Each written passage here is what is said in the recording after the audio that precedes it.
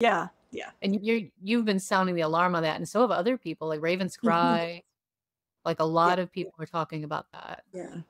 Yeah, so it's a matter of timing, but it's definitely I've had I think one of the most significant precognitive dreams I've ever had was, and this is a really long time ago, was before my brother died. And so I'm in my 20s. This is a long time ago. I had a dream where me and my brother were hanging out, and he's my older brother. He's a year older than me.